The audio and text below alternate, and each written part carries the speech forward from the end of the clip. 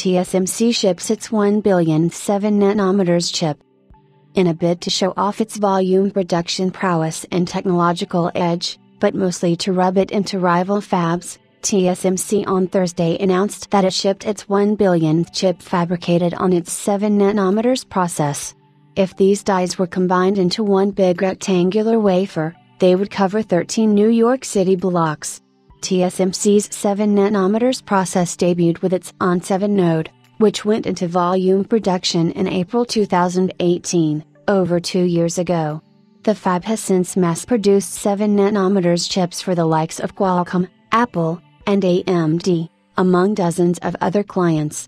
The company now looks to monetize refinements of N7, namely the N7E and N7P, DUV refinements, while executing its crucial UV-based N7 Plus node, leading up to future nodelets such as N6. Much of TSMC's growth will be propelled by 5G modems, application processors, and its pivotal role in the growth of companies such as AMD.